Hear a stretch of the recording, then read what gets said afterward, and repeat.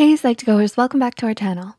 Supporters like you help us in our goal to spread awareness about mental health and psychology. You help us make psychology and mental health more accessible to everyone, so thank you for your support. Now, on to the video. At times, we can often forget to give our mental health the attention it deserves. Some of our actions may be too mentally draining, such as holding on to toxic relationships or pushing ourselves too hard with school or work. It can be a good idea to step back and take a look at our behaviors and habits and ask ourselves the question, do I possess healthy habits or negative ones? I'm sure we all have negative habits, but now it's time to start incorporating some mentally beneficial behaviors into our routines in hopes we can develop a new habit, a good one this time. Here are 10 healthy habits that boost your emotional well-being. Number 1, perfecting your posture. Did you know that having an upright posture is not only seen as generally more attractive, but has emotionally positive effects as well? According to a study in the Journal of Behavior Therapy and Experimental Psychiatry, upright posture can have a positive effect and reduce fatigue. Are you slouching while you're watching this video? It's time to sit up straight. The preliminary study's conclusions suggested that adopting an upright posture may increase positive effect, reduce fatigue, and decrease self-focus in people with mild to moderate depression. Number 2, learn to acknowledge what you're feeling. While it may seem convenient at the time to go ahead and ignore that sadness or anger inside of you, according to you, you have work to do. But in the long run, suppressing your emotions can actually do more harm than good. Just because you consciously suppress your emotions does not mean they go away. Instead, they build up. You should instead express emotions such as sadness, anger, or anxiety to someone you trust. Just imagine what could happen if you don't allow yourself to release an emotion like anger and instead let it build up. Okay, so let's use anger for an example. Anger has been linked to obesity, low self-esteem, migraines, drug and alcohol addiction, depression, sexual performance problems, increased heart attack risk, lower quality relationships, higher probability of abusing others emotionally and physically, or both, higher blood pressure, and stroke, says anger management coach, Dr. Schinnerer. Geez, that sounds like one of those over-the-top ads on TV. No thanks. It's time to express yourself. In a healthy way, of course. Anger can also lead to insomnia, anxiety, self-esteem issues, and mental or brain fog, to name a few more. And this is just anger. There are physical and mental problems that can arise from any suppression of emotion, it seems.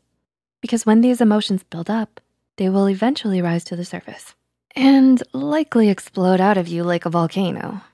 So what are we supposed to do about all of these feelings? Well, anger coach Schinnerer suggests one way to break this cycle, and that begins with mindfulness. One way to do this, he says, is by becoming more aware of when you're angry in the present moment, then looking at the emotion in a non-judgmental and curious way. So instead of beating yourself up, acknowledge how you're feeling and think about ways to cope. So try taking a break if you're feeling anger in a toxic situation and leave the room. Pretend your favorite pizza dish has just arrived and you need to pause your game. That is the treacherous game of anger, level 5, volcano eruption of fury. Hey, I'm giving visuals here. Remember, this is just anger, but you can do this with all of your emotions. We can't always control what we feel, but we can control what actions we take once we're triggered. Feel your emotion at the moment, acknowledge it, express it in a calm way, then let the emotion flow out of you, like an ocean breeze in the midsummer air. Yep, visuals help release your emotions in a healthy way, a cathartic way. Number 3, get enough sleep. It's time you got your daily Z's, or should I say nightly Z's. It's time you got your nightly Z's, my fellow Psych2Goers. I know you've been slacking. What time are you watching this video? 10 a.m., 2 p.m.?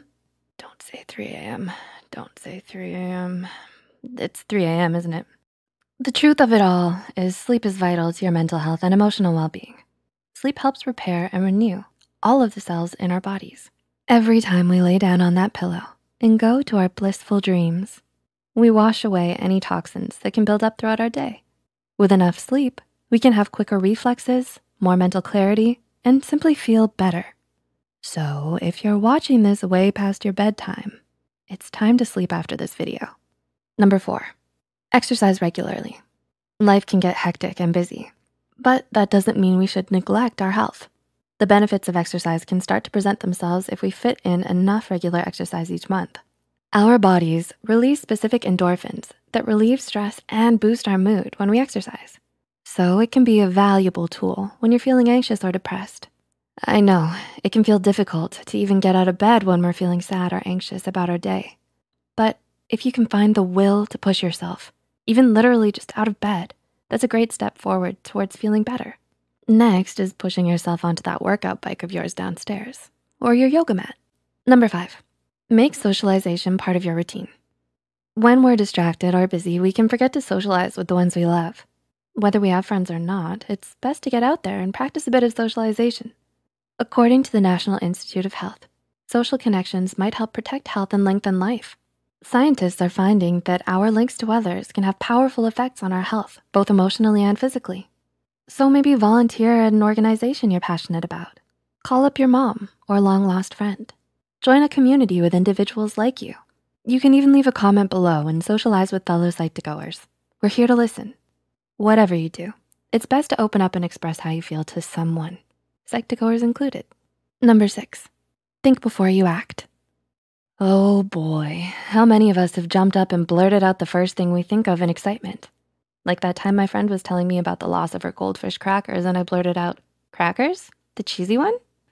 Just me? Yeah, she didn't have any crackers. I mean, not the snack at least. Let's not get them confused again. The thing is, we can act before we think. When we first need to calm down our strong emotions before taking action. Sometimes before even processing a request or comment, we fill in the blank with what we think someone else means. In my case, I thought she said, "We got some goldfish crackers." But what she really said was, "The funeral preparations for my goldfish crackers has already begun."